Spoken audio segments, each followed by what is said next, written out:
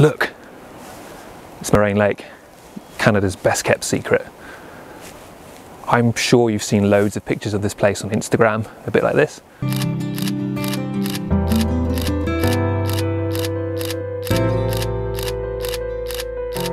Or even loads of slow motion footage, a bit like this.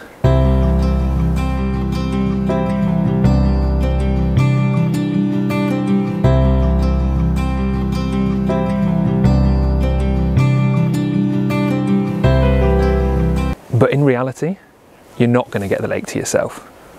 Car parking's almost impossible, and it gets busier and busier every single year. So the question is, in reality, is it still even worth all the effort to come and visit?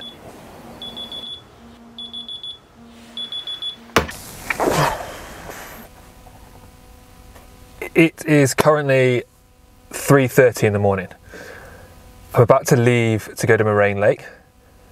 It's about an hour from Banff, and I know I need to get there at least an hour before sunrise.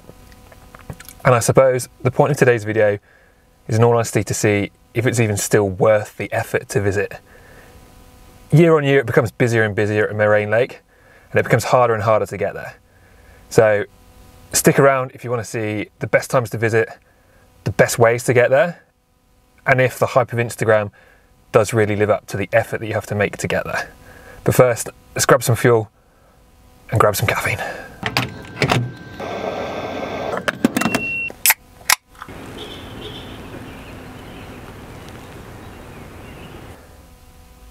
It is now 4:30 AM and I've just made it to the Lake Moraine car park. Sun's still not going to come up for about another hour, but the car park is already 3/4 full, I reckon.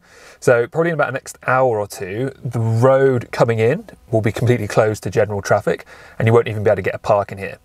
That's what you kind of have to do nowadays if you want to be here for sunrise. You need to get here an hour or even more before the sun comes up to guarantee you can actually get in and get a park for that. But let me show you how busy the car park is and how many cars are coming in.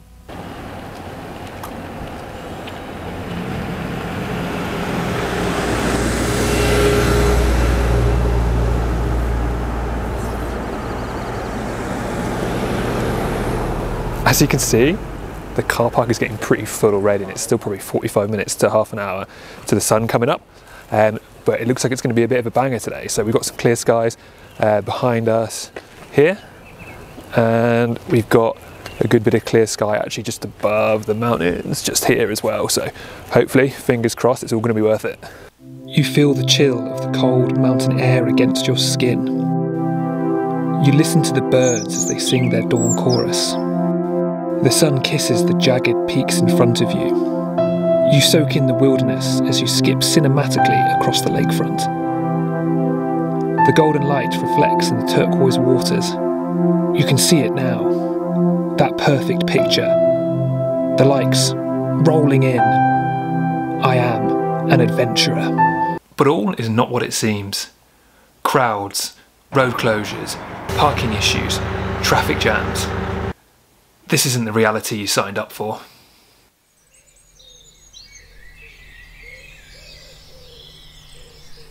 So it's about 6:30 now, the sun's come up and it's pretty busy over there on the rock pile.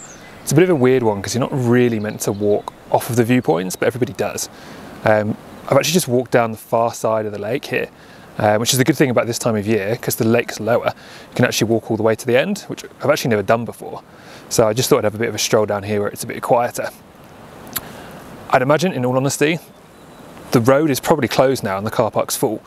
So if you didn't get in before kind of 5:30, 6, you're probably not going to get in for sunrise, or maybe even at all. You have to just keep coming back and checking to see if that road's open.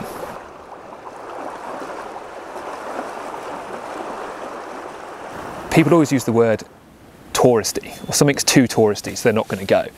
And that's a term that I hate, in all honesty, because if something's touristy, it's because it's incredible.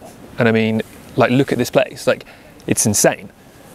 And there's a reason why hundreds of people, or thousands and thousands of people want to visit this place every single day.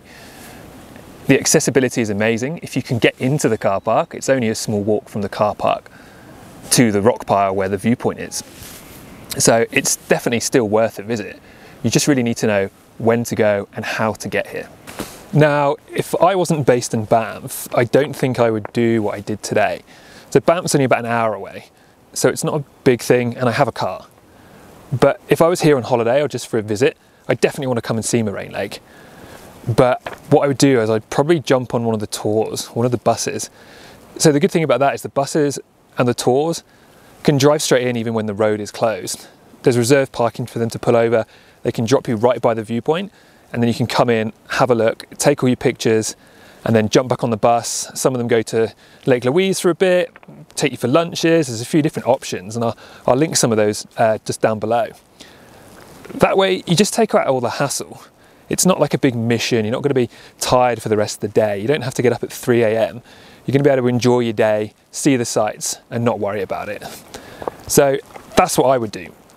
Unless I've made this up, I'm pretty sure Parks Canada released a statistic saying something like 95% of tourists don't stray more than a kilometre from their car. So if you want that true Instagram experience and you want a lake to yourself, grab a backpack, grab a tent, get into the backcountry. There are hundreds and thousands of different lakes and photographic opportunities throughout Banff National Park, and you'll get loads of them to yourself if you're willing to put in the effort.